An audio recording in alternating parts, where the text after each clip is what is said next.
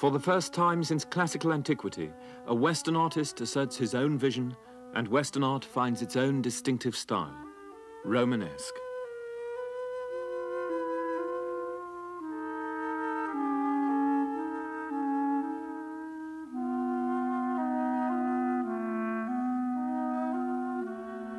Although the Roman Empire was conquered by the barbarians and the lands of Western Europe were overrun by pagan tribes in the Dark Ages, Roman civilization, and above all Roman Christianity, triumphed in the long run. Converted to the new faith, the former barbarians became the heirs of Rome and the founders of modern Europe.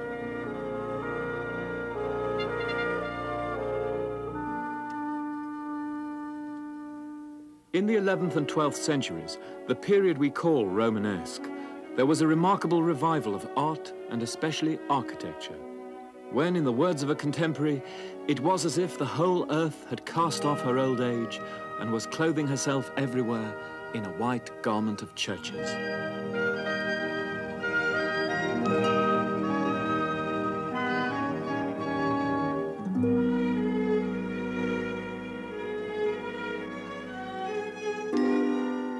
Two of the most powerful forces moulding the development of Romanesque art and architecture were pilgrimage and the monastic movement. And the Romanesque church here at Vézelay in France embodies both. Benedictine monastery and starting point on the pilgrimage route to Santiago in Spain.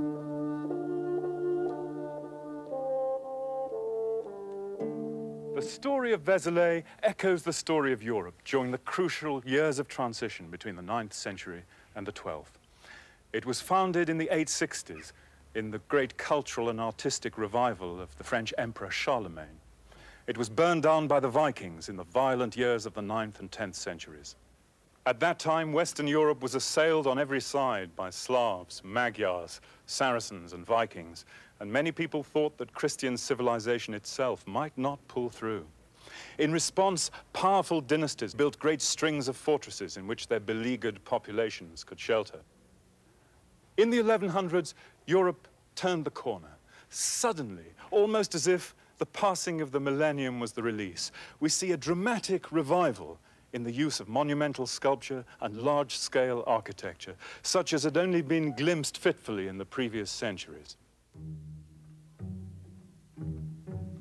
The cult of saints and the passion for pilgrimage to their shrines were dominant features of medieval culture. One of the most famous was the pilgrimage to Santiago in Spain, because the church was believed to house one of the sacred relics of Christendom, the bones of St. James, Santiago in Spanish, one of Christ's 12 apostles. From the top of the tower at Vézelay, you can still make out the old way of St. James winding its way through the hills on its way to Spain. It's astonishing to think that hundreds of thousands of men and women made that pilgrimage during the medieval period.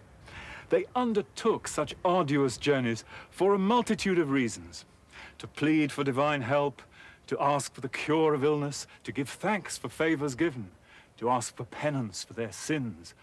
But above all, they went for the salvation of their souls.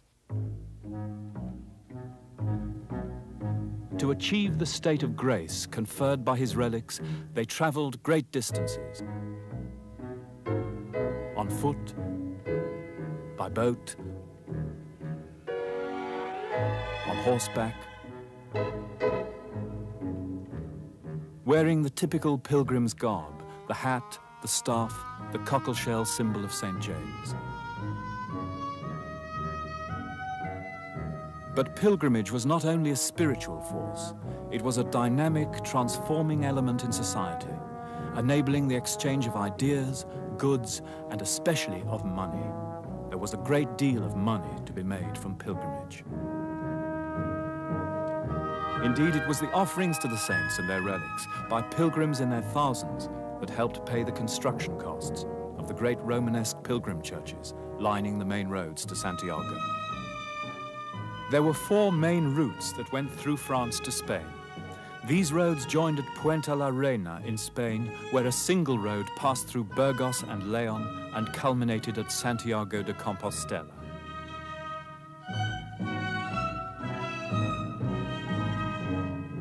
In the center of France, the major starting point was the Church of Mary Magdalene at Vézelay. This great Romanesque abbey church at Vézelay, in the heart of Burgundy, is built far too large for the needs of its local population.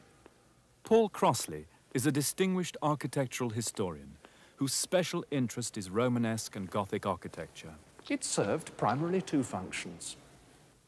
It housed a large and prosperous community of Benedictine monks.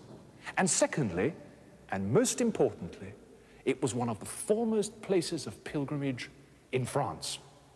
For here was contained the relics of St. Mary Magdalene.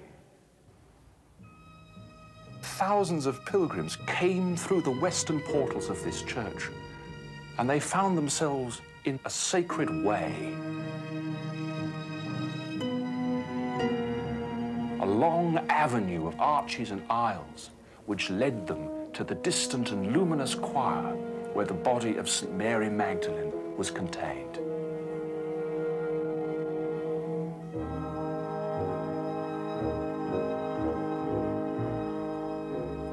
To the devout medieval Christian, a holy relic had the power to perform miracles. Even the tiniest fragment of the body of a saint encased in its reliquary represented the power, the presence of the saint. Much of the art of the time was geared to the cult of saints and their relics. Medieval artists lavished their skill on these reliquaries. Only the most precious jewels and workmanship were considered worthy to hold, for example, a splinter of wood from the cross of the crucifixion,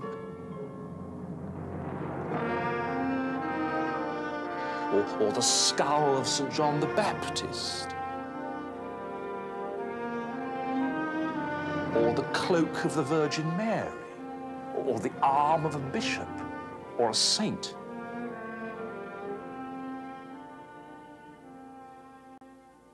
Now, the status of a church and its attraction for pilgrims depended on the number and the importance of the relics that it held. Churches competed for relics and even stole them from each other. A vision commanded us to steal it, they would say, or the saint told us she was unhappy in that place. If relics gave spiritual comfort, images carved or painted instructed and terrified. To a largely illiterate congregation, images were essential to convey the church's message.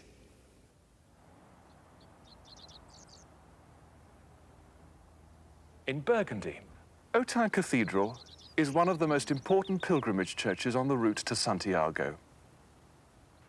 Autun was lucky to be able to attract to its workshop, in around the year 1130, a sculptor of genius.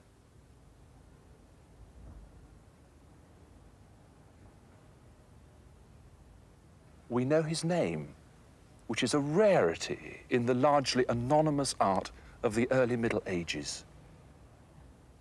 He was called Gislibertus, and he signed himself, Gislibertus hoc fecit. Gislibertus did this. He has a style distinctly his own, vivid, and with a feeling for expressive detail unprecedented in Romanesque sculpture. His tympanum shows the Last Judgment, and in the center is the serene figure of Christ the Judge, the focus around which the whole composition of the tympanum turns. At its edges, angels blow the final trumpets. On Christ's right-hand side are the saved. One of them wears the cockleshell badge of St. James to prove that his soul had been redeemed by making a pilgrimage to Santiago. Little souls are already being received by angels. On his left-hand side are the damned.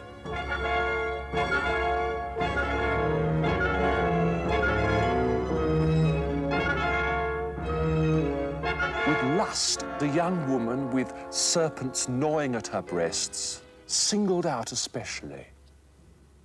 And perhaps most frightening of all, this pair of disembodied claws which appears from nowhere and clutches a screaming soul. St. Michael the Archangel is weighing the souls. Opposite him, a hideous devil is trying to tip unfairly the scales in his favor by pulling on them or inserting little demons into the scales. Cowering souls hide in St. Michael's coattails. And across this whole nightmare runs the inscription, "Let this terror appall all those bound by earthly sin."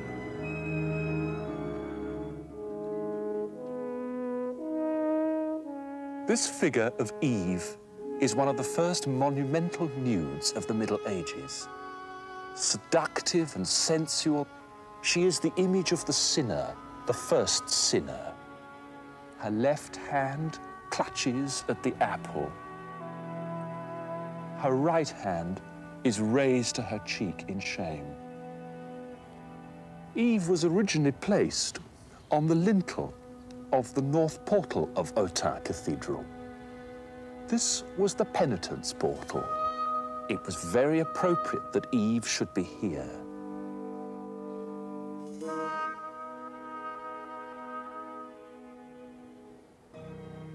All the capitals with narrative scenes on them are carved by Gislibertus.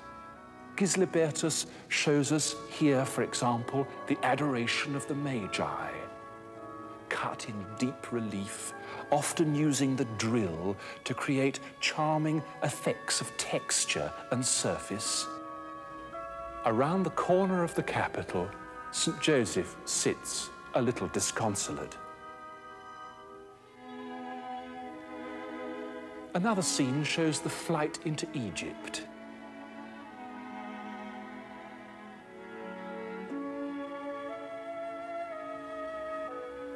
And perhaps the most moving of all the scenes is the dream of the Magi, in which the Magi lie in their bed and the angel comes to them, as if in a vision, touching their hands and pointing with his other finger to the Star of Bethlehem, which is to lead the Magi.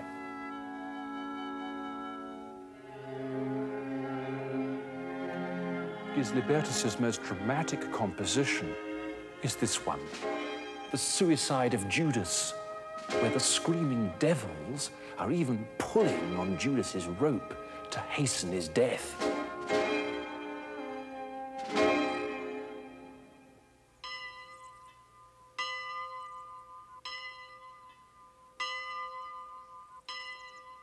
Along with pilgrimage, the second great influence on Romanesque art and architecture was monasticism.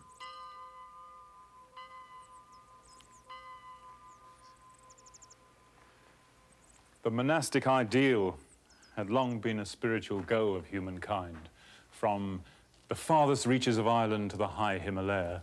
But Western monasticism only really began after the fall of the Roman Empire in response to the collapse of political power.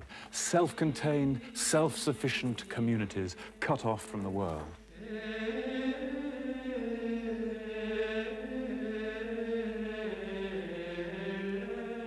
The most famous order, the Benedictine, was founded by Saint Benedict in the 6th century. His great rule, poverty, chastity, and obedience, insisted on a life devoted to manual labor, devoted to prayer and to the copying and interpretation of the sacred texts. Decorating these books was an act of devotion. During the Middle Ages, sumptuous manuscript illuminations were the most important form of painting in Western art.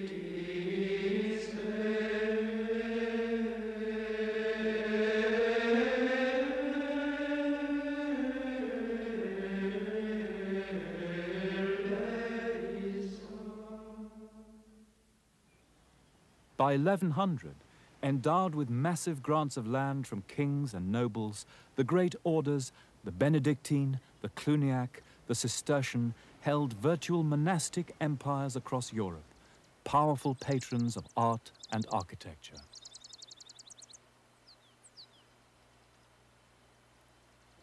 This beautiful building is the Priory Church of Paray-le-Monial. It is, in fact, a perfect example of Cluniac Romanesque architecture at the height of its powers. Where does the term Romanesque come from? Like many other widely used words in the history of art, like Impressionism or Gothic, Romanesque began its life as a derogatory term. Historians in the early 19th century thought that the massive pillars and great vaults of Romanesque buildings looked rather like a debased form of Roman architecture, and so they called it Romanesco, or Romanesque. In fact, the term couldn't be more apt. For early medieval patrons and architects were constantly looking back to the glories of the classical Roman past, trying to build in the classical language of architecture, in Christian form. But to 4th century Christians, it was a practical matter. Needing places of worship, they took over the long Roman basilica, which became the standard form for Christian architects in the West. Gradually, over the centuries, these architects transformed the Roman form. They first added a great transept to it, thus making the church into a symbolic cross shape. At the west end of the building, they added towers, breaking up the horizontal silhouette of the basilica with vertical forms. At the east end, they retained the Roman apse, but made choirs more sophisticated with radiating chapels. And inside the building, they broke up the simple walls of the Roman basilica with openings for the galleries and for the windows. And instead of the flat wooden roofs of the early basilicas, they used Roman-style vaults.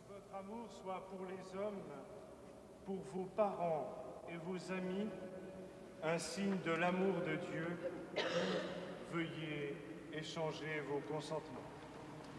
Pascal, veux-tu Oui? In the Middle Ages, Paray-le-Monial would never have been used for weddings, but nevertheless, the Cluniac monks did encourage a large lay congregation. But this church is not just a superb example of monastic architecture. It's a model by which we can understand the whole of high Romanesque architecture in France. As a pilgrim or a member of the lay congregation, we would have entered this building through a porch and found ourselves in the wide and splendid nave, either in the central aisle, where I'm standing, or in the wide side aisles. We would have moved up the church to the crossing behind me, so called because it's here that the nave of the church crosses with those side spaces called the transepts, and beyond them, the most holy part of the church, with the choir, the high altar, behind which the most important relics were displayed, and beyond the altar, the curving ambulatory with the chapels radiating off it. Hundreds of pilgrims crowding into the church were dangerous and noisy, and so the medieval architect evolved this superb corridor around the high altar, which we call an ambulatory. This solved perfectly what one scholar has called the traffic problem of the medieval pilgrimage. But perhaps most distinctive of high Romanesque architecture here is the great tunnel or barrel vault above my head.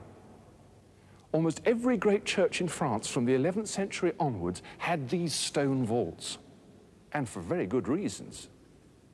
Until then, most churches had simple timber roofs over them.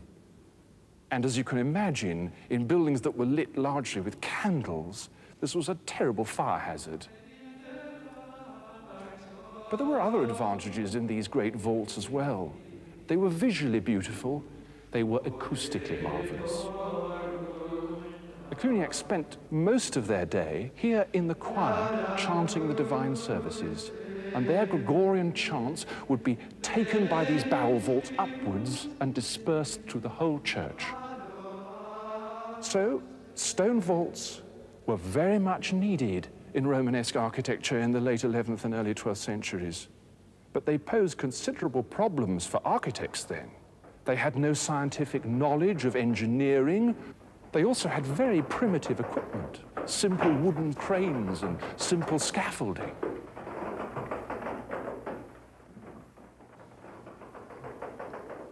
There were bound to be failures. Vaults often collapsed in the Middle Ages.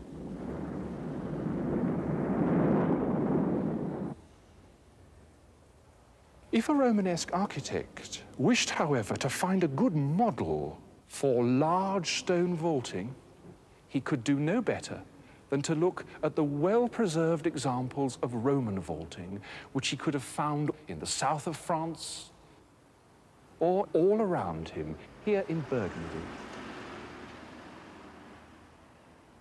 Less than a mile from this Roman gate in the nearby town of Autun stands Autun Cathedral. Like Paris-le-Monial, the cathedral is a perfect example of the influence of classical Roman architecture on the Romanesque architect. We can see the classical forms everywhere here. The fluted pilasters crowned at the top by Corinthian capitals. And in the middle story of the building, this characteristic composition of round arches separated by flat pilasters and closed by a horizontal cornice. These forms come straight from the local Roman precedent here in Autun, the Porte d'Arroux.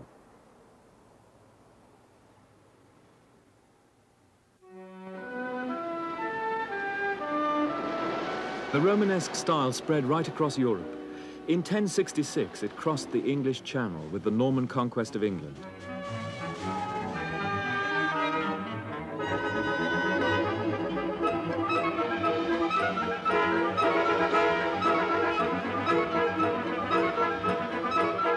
The Normans destroyed most of the main Anglo-Saxon churches, replacing them with ones built in the French Romanesque, or, as it is known in Britain, the Norman style.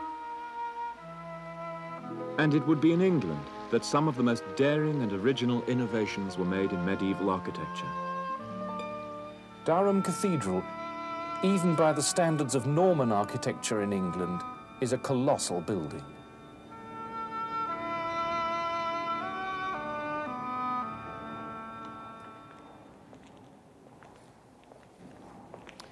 Durham Cathedral was begun in 1093 on the sort of scale and grandeur common to many great Norman cathedrals of England in the late 11th century. Durham is a masterpiece of structure, and that makes it in a way a slightly ambiguous building, because Durham is undoubtedly a Romanesque church.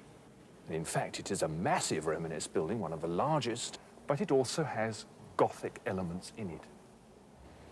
In the 19th century, archaeologists define the Gothic style as having three essential characteristics: the pointed arch, the rib vault, and the flying buttress.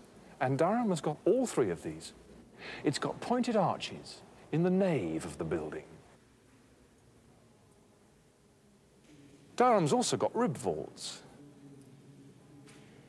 In fact, it's perhaps one of the first buildings in Europe consistently to use rib vaults throughout the whole structure.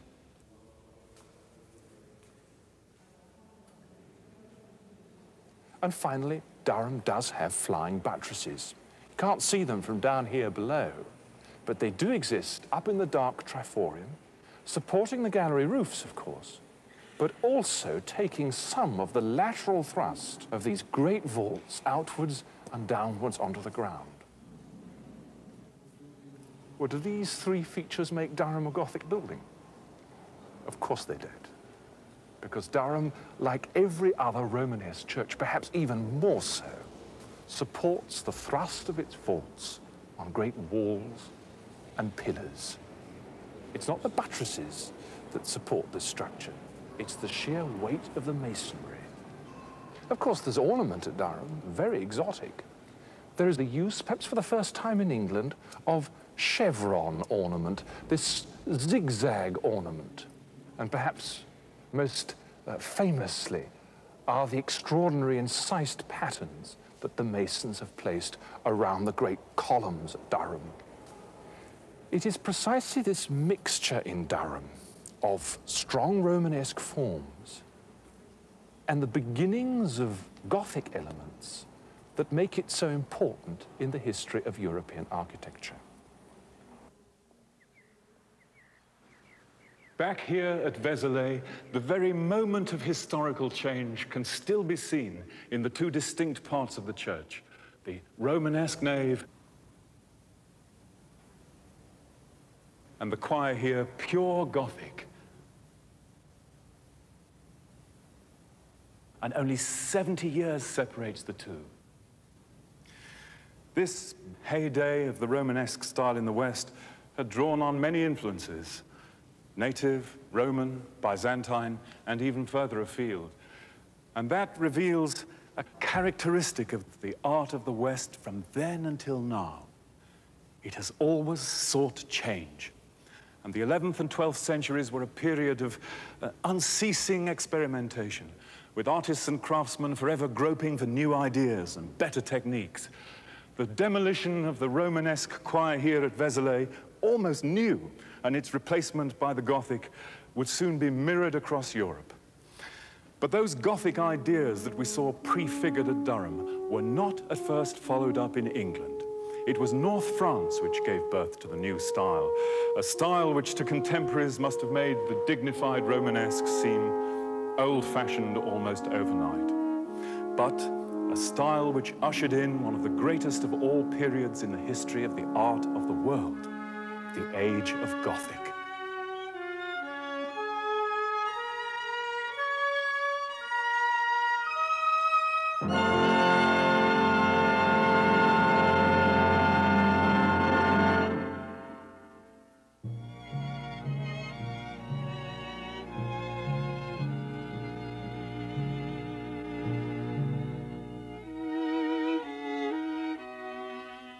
(1145).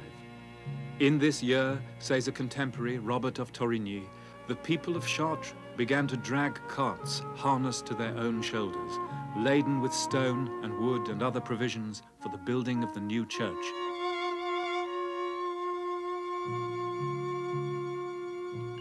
The silence only broken by their cries to God for forgiveness of their sins.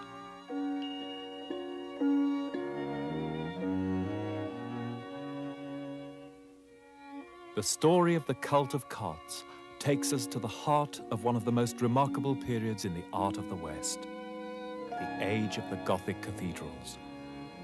And of all the churches built then, one has come to stand for all the rest: Chartres. The church at Chartres was burned down on several occasions between the 8th century and the 12th, but each time the people of Chartres willed its rebuilding. The craftsmen, the sculptors, the glaziers, the masons, the construction workers flooded in from far and wide. But it was the people of Chartres themselves who provided the basis in the money raised by the sale of the produce of their own labors. But they also provided the emotional commitment, and sometimes that could reach fever pitch, as in 1145.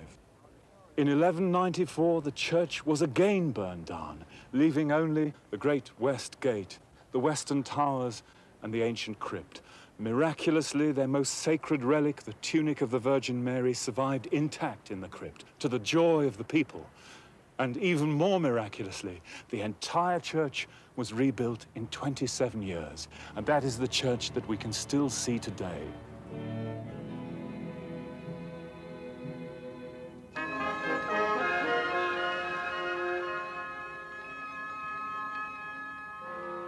Now, what the cathedral meant to the people who lived in these streets in the 13th century is very different from what it means today. Then, the cathedral was not only the center of spiritual life, it was the focus of civic pride, and daily life literally revolved around it. As in many medieval towns, The western gates of the cathedral formed one side of a great open square. In the Middle Ages, this was the place where the townspeople could meet the farmers and the produce of the countryside could be bought and sold. Here, too, they could mingle with tinkers and peddlers, salt sellers, dealers in relics, and the whole gallery of nefarious characters who thronged the roads of Christendom at that time.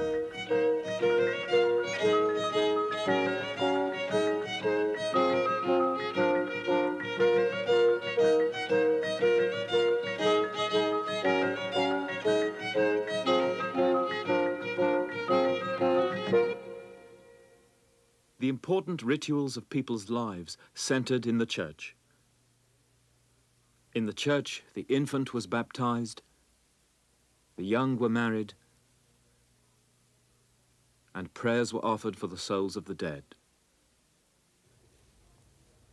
The tremendous outpouring of skill, labor, and faith represented in the age of Gothic cathedrals needs to be understood in the light of the great changes happening in Western Europe between 1100 and 1300. And the most important of these was a dramatic population boom. As Europe grew more stable and more prosperous, men and women seemed to have married younger and had bigger families. As a result, the population of the West increased threefold in those 2 centuries, and in the richest parts, up to tenfold. Hundreds of new towns were founded, and the old ones thrived as local and long-distance trade flourished. At the same time, there were new intellectual impulses, evidenced best of all in the founding of the great universities, Paris, Oxford, and Cambridge. And inside the church, great scholars, such as Peter Abelard, attempted to wrestle afresh with those eternal problems of the relationship between the rational and logic and faith. So everywhere, there was a sense of change.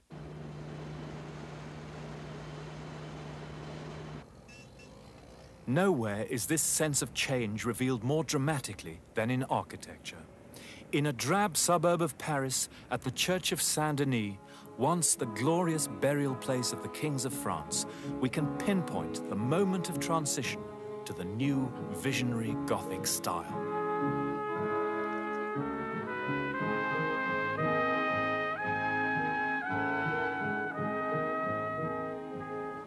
It's very rare in the history of Western architecture when we can see a new style born in a new place in one monument at a very specific moment in time. But such is the case here, where for the very first time the Gothic style was created. William Clark is an art historian who has made new contributions to our knowledge of Saint-Denis and Chartres. The new style of architecture is characterized by these tall, thin columns, their foliage capitals that lift up the now even ceiling height, a network of pointed arches and rib vaults. These things had been used before, but what's new, indeed unique here at Saint-Denis, is the new sense of the organization of the space. The divisions are now played down in favor of an overall unified space that flows from one side of the building to the other. The differences from Romanesque architecture are clear. Romanesque architecture had massive, heavy, thick walls and divided spaces. Here at Saint-Denis, the divisions between units, like the walls between the radiating chapels, have simply disappeared in favor of this vast expanse of space that seems to float around us. And it's filled with light.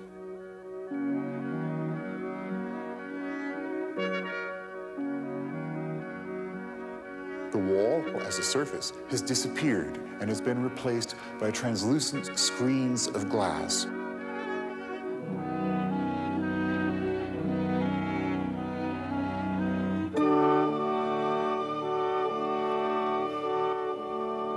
All this was due to the influence of one of the most extraordinary people in 12th century France, the man who conceived the new building, Abbot Suger of Saint-Denis. Suger believed that the light flooding the choir through the stained glass windows becomes divine light, a revelation of the Spirit of God. Thus it was possible, he said, to create in a church a strange region of the universe suspended between earth and heaven.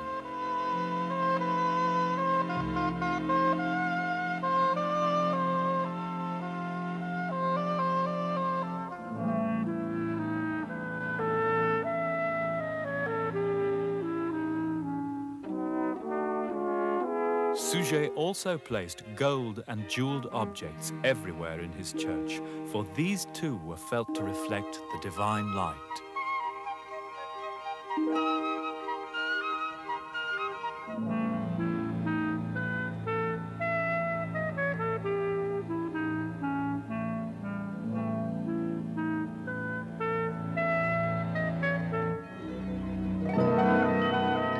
In June 1144, Suger consecrated the new choir at Saint-Denis in the presence of the King of France, his nobles, and the chief archbishops and bishops.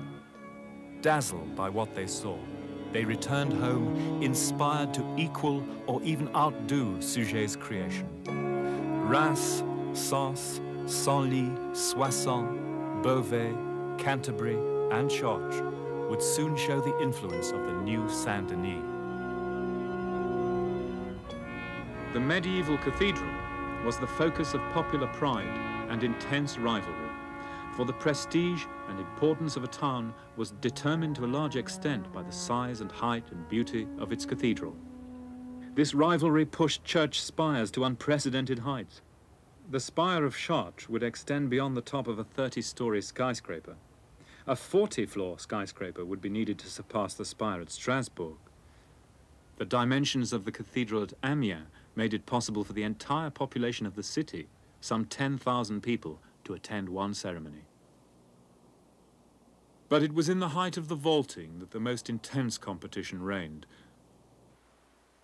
When the vaulting of Notre Dame in Paris achieved a height of 108 feet, Chartres rose 121 feet above the ground. Reims then surpassed this with 125 feet. Next, Amiens rose 139 feet. Finally, Beauvais Cathedral, which would have beaten them all with a vault of 158 feet, went beyond the limits of safety and medieval engineering skill, and the walls of the choir collapsed. Despite isolated disasters like Beauvais, Gothic triumphed over much of Europe within a few generations. At Canterbury, when the choir was destroyed in the Great Fire of 1174, it was rebuilt in the new Gothic style. England was the first to adopt the Gothic. Not surprising in a country with close dynastic and historical links with France. But English architects always tended to go their own way, favoring length over height, evolving their own forms, often by deliberately misinterpreting their French models. By the early 14th century, at Wells Cathedral, the deep-rooted English tendency toward architectural fantasy broke free, producing daring innovation. Most striking and eccentric are the massive strainer arches added to reinforce the supports of the crossing tower.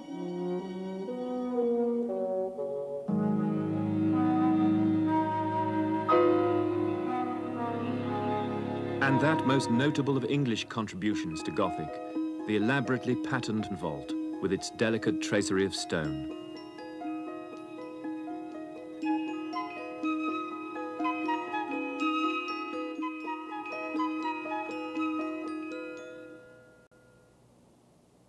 During the heyday of Gothic, hundreds of cathedrals and thousands of churches were built across Europe. In that time, it has been estimated that more stone was quarried in France alone than in the entire history of ancient Egypt. At the heart of Gothic was a combination of all the arts, transformed by religious faith into a mystical vision. And it is at Chartres that these elements are felt to have achieved their greatest harmony. The west front of Chartres, the so-called Royal Portal, is the only group to survive the calamitous fire of 1194. The faithful were greeted by rows of Old Testament kings and queens, recalling the biblical ancestry claimed by the 12th century French kings.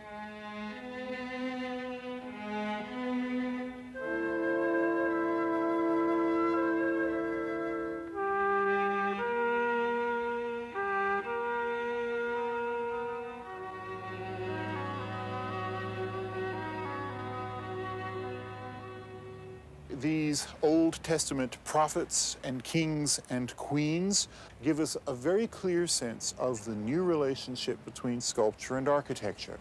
They stand away from their architectural background. They float serenely in space, touching neither the bottom nor the top.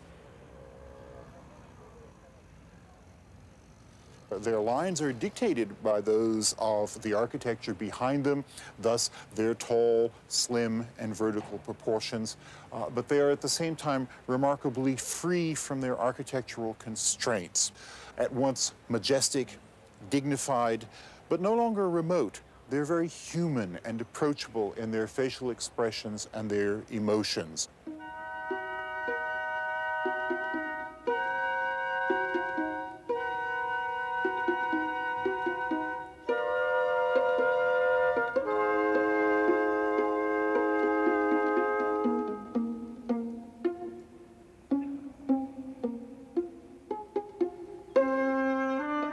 Up above in the tympanum, we have Christ in majesty with the four evangelist symbols.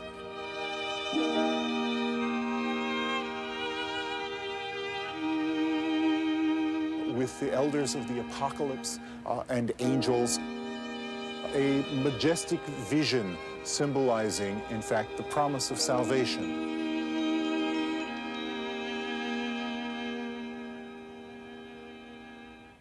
Unlike the teeming and crowded tympanum of Saint-Lazare at Autun, whose subject was the Last Judgment in all its terrifying detail, here we have the promise of salvation and a serenity and a majesty, and above all, an approachable humanity that animates the sculpture here. We see in them the very embodiment of the mid-12th century humanism that is so prevalent in the school of Chartres at this very time.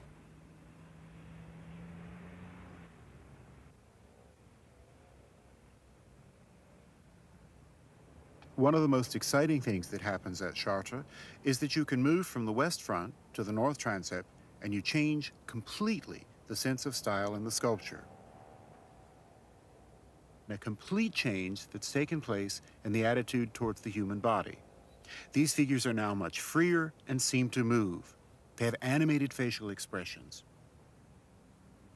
The drapery falls around the bodies and reveals it in its contours. We've got the Old Testament kings and prophets again on both sides. All of these emphasize salvation through sacrifice. Abraham, for instance, is preparing to sacrifice his son Isaac, as God commanded him. He looks up at the angel, who orders him to substitute the ram. Both the north and south transept portals belong to the new cathedral, built after the 1194 fire. The south side follows shortly after the north, so the same changes we saw there are now even more advanced. Here, for instance, is the warrior Saint Theodore. With the weight borne on one foot, like the classical contrapposto pose, he's liberated from the architectural framework. In contrast to the other biblical figures, for the very first time, he is now dressed and armed as a contemporary 13th century crusader.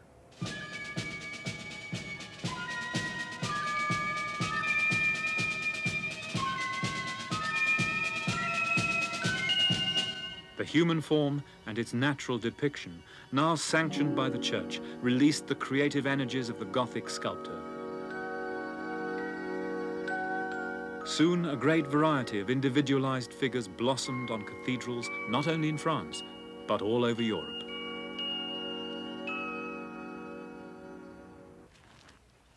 The great age of Gothic cathedrals, then, was an unparalleled time of expansiveness in European society. But in saying that, we mustn't forget that during those years, the mass of society was still dependent peasantry, unfree, laboring under an extraordinarily rigid social system.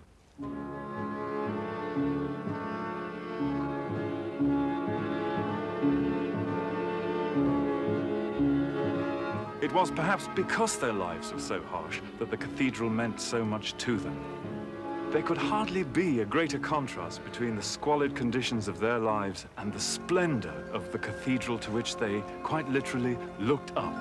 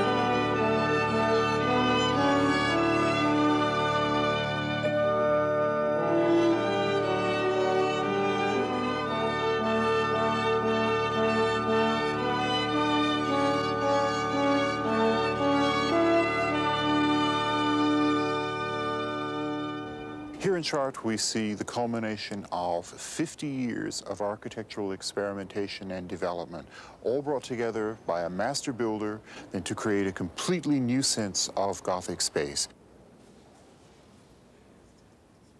We start at the floor with those tall, lean pillars that rise majestically from the floor, uninterrupted, towards their capitals and their arcades, and on the front side, directly towards the vaults.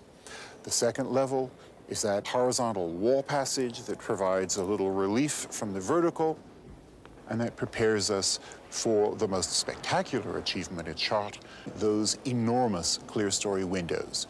Windows that are as tall as the arches below, and windows that take up the full expanse of the wall. That marks it as the beginning of the classic age of French Gothic cathedrals, the period that we call the High Gothic.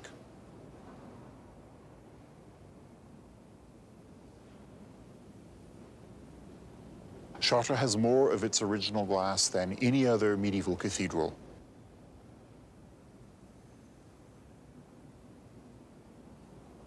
What makes possible the size of those windows and the openness of that wall is, in fact, the last major structural advance in Gothic architecture. The external flying buttresses that take all the weight and the pressures from the vaults, from the timber roof, and transfer it away from the wall directly into the ground. Romanesque architecture doesn't have this advantage. There, we have short, heavy piers, thick walls with small windows, round arches, and groin vaults, creating solid but not very tall buildings. In the Gothic church, the walls do not carry the whole weight of the structure. The inner piers are slim and narrow. The rib vaults are thin under a tall timber roof. Massive windows take up most of the wall. This openness was possible because the structural support has been moved to the outside. Massive upright piers surround the building. Giant arches, like great arms, spring from them to resist the pressures of weight and wind.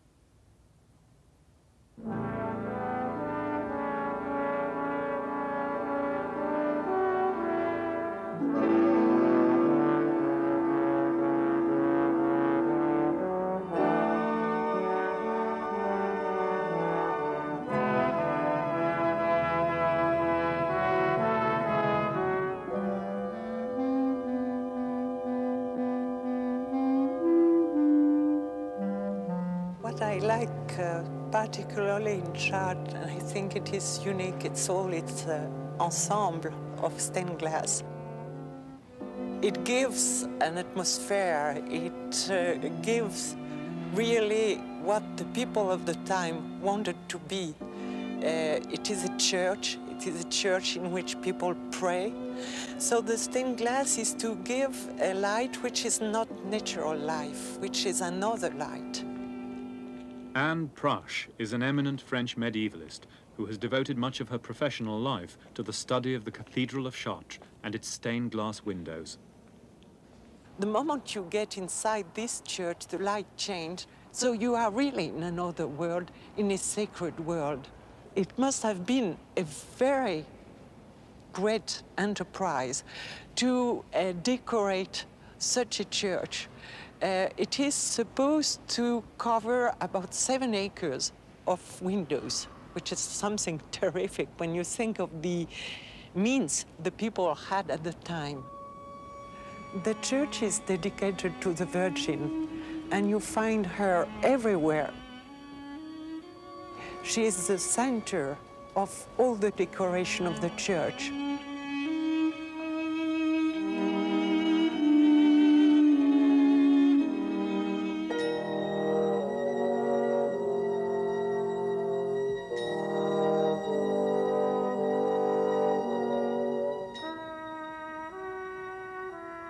If you look at the central window on the west facade, which is the larger window ever made in the 12th century, 11 meters, something like 30 feet high, you have a great composition, a kind of decoration just as you could see on murals or on tapestries or on great mosaics.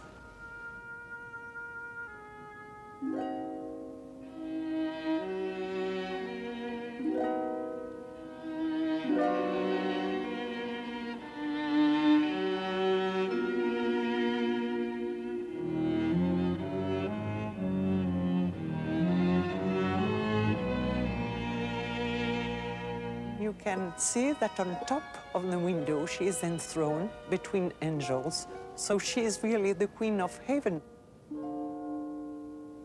For the stained glass makers, they had no large pieces of glass. They had only small pieces of them because they blew the glass. They could not produce it as it is produced today. So they could produce only little bits of glass. So each time they wanted to change the color, they had to change the piece of glass. And to put all the pieces of glass together, they had to have lead going all around. So it's like a mosaic. If you start studying these windows, you can learn a lot about the life of the Middle Ages. We have the furriers, we have even the sculptors, and probably it's one of the best representations of the 13th century.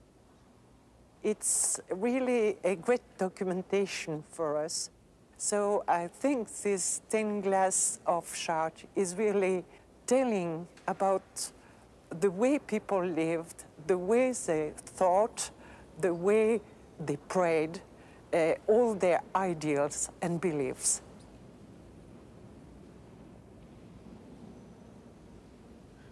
The cathedrals of the Gothic age, like Chartres, were indeed, as Abbot Suger had said, new works suffused by a new light. In their combination of soaring stonework, sculpture, and painted glass, they had created an art to set beside and even to surpass the works of classical antiquity. As we've seen, theirs was a living art which had taken centuries to come to fruition, and it still has the power to astonish us by the sheer quantity and quality of the great churches, the vast areas they covered, the huge spaces they enveloped, and their ethereal beauty. Their art originated slowly and painfully, but those who came after them, the artists whom we now call those of the early Renaissance, would truly be standing on the shoulders of giants.